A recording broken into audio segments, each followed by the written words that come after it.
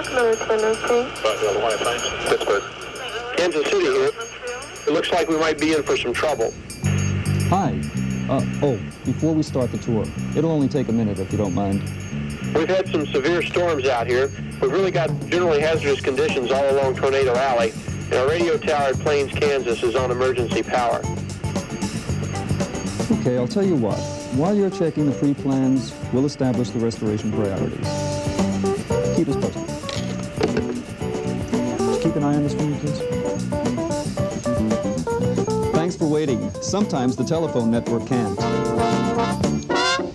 You know, keeping the lines clear between more than 170 million telephones and making sure over 500 million local and long-distance calls get to their destination every day, well, that's quite a job. And basically, that's what we do here. Welcome to the Network Operations Center, NOC for short, and to AT&T Long Lines headquarters here in Bedminster, New Jersey. Some call this the nerve center of the nationwide telecommunications network, the core network as we telephone people refer to it. Here at the NOC, we have the day-to-day responsibility for managing the core network. In other words, it's our job to coordinate and direct the flow of millions of long-distance calls every day, to break up and even avert telephone traffic jams, and of course to cope with whatever emergency man or nature may provide. We all keep a close watch on these display panels. A quick glance and we could tell if there are any unusual calling patterns beginning to develop, any facility outages, and what actions we need to take to remedy the situation. For example, take a look at this light over here. It's indicating a hazardous condition. Severe storms and power failures along one of our microwave routes. There's a tornado alert for this area. My counterpart in Kansas City called in with an update on the situation. We were coordinating contingency plans just in case emergency power fails and the storm takes a tower out of service. All the major transmission routes are shown on this map. More than 2/3 of all long-distance calls travel through the air, like this, from microwave tower to microwave tower along the orange routes until they reach their destination. Most all other interstate calls travel underground along coaxial cable routes shown by the green lines, or in outer space via communication satellites parked 22,000 miles above the equator. Anytime one of these indicators is lit, it signifies a potential trouble along one of our major transmission paths, and a brief explanation of the situation comes up on this panel. Here we can see the international transmission routes, the undersea cables and satellites that carry our calls to more than 240 foreign countries. NOC to Sacramento? Sacramento?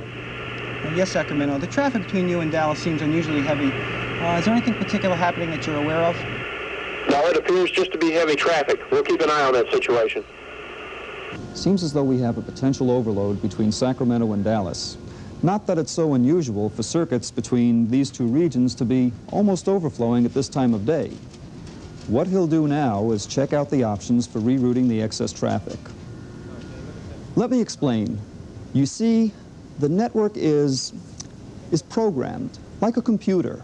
It uses thousands of sophisticated, intelligent switching machines to provide direct and alternate transmission routes between almost every location in the country. For example, say you place a call from your house to the coast. If the best, most direct route between the two places is at capacity, the network automatically sends the call via the next best route. If that's busy, the next, and so on, and so on. And there may be as many as 6 or 7 different routes the network can use to get a call to its destination automatically. This system of automatic routing has been devised to handle our forecast of average, busy hour calling. But there are times when calling loads between certain locations exceed our forecasts. The automatic routes start to overload and customers begin to hear, "I'm sorry, all circuits are busy now." As network managers, it's one of our jobs to do whatever we can to keep that from happening. And so, we override the automated network control system, rerouting traffic around trouble spots or through facilities that are less in demand at that particular moment. More often than not, when we intervene and manually balance traffic loads, we divert calls hundreds, even thousands of miles out of their way. But callers never know. Since telephone signals travel almost at the speed of light, it all happens pretty fast. NOC to Sacramento? Sacramento. Sacramento, take your Dallas traffic via Rockdale. What he just did was to reroute the overflow traffic between those two regions through Rockdale, Georgia. We'll have to keep a watch on the situation. As soon as calling starts to pick up again on the East Coast, we'll have to reevaluate our controls if the traffic hasn't let up. We have 10 regional network operations centers around the country and 2 in Canada. Each one is responsible for keeping watch on the network's performance and calling patterns within a certain geographic region. These regional centers, as they're called, feed information into a master computer. Certain critical data is reflected on the status board and updated as frequently as every 12 seconds. Additional, more detailed information comes in at 5-minute intervals and not only updates the board, but can also be retrieved and analyzed via these desktop monitors. Systems like these and many others are some of our network management tools. We're constantly in contact with the regional centers, exchanging information, discussing strategies. That's why we're able to effectively coordinate plans to reroute traffic or initiate repairs on facility outages almost like that. This is our International Network Board. It provides basically the same kind of information as the other display, except of course this one reflects the status of our international circuits and switching machines. These are our 7 international switching centers. Though they're called international centers, they are not dedicated to this type of service. They in fact play a dual role because they are integral parts in the domestic network as well. We have some flexibility when working with the international portion of the network, but not to the same extent as we do domestically. We also cooperate with the World Organization responsible for the overall coordination of international telephone service to ensure international calls ultimately reach their foreign destinations and to enhance network management capabilities. What I've been describing as rerouting is actually manually reconfiguring the network. And it's something we may do here at the NOC on a quiet day like Saturday, maybe 4 or 5 times. But on a busy weekday, if calling traffic becomes unusually heavy, we could do it 50 or 60 times, maybe even more. In addition to rerouting, which is an expansive network control and means we provide additional routes for calls to get through the network, we're also able to implement protective controls, which limit the number of ways a call can be completed. This type of control becomes particularly important in times of emergency. For example, if a tornado does touch down in the Midwest, we'll be able to restrict incoming traffic and maintain essential communication services for the authorities and residents of the stricken area.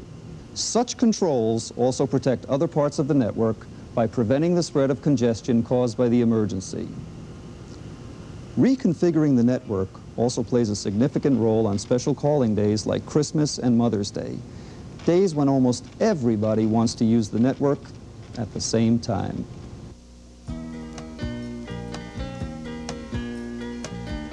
Whether it's a special calling day, an equipment failure, a natural disaster, or just an unexpected surge in calling, we're prepared at the network operations centers, because that's our job: planning, analyzing, anticipating, coordinating, doing everything we can to get your long-distance calls through this vast thing called the core network without delay.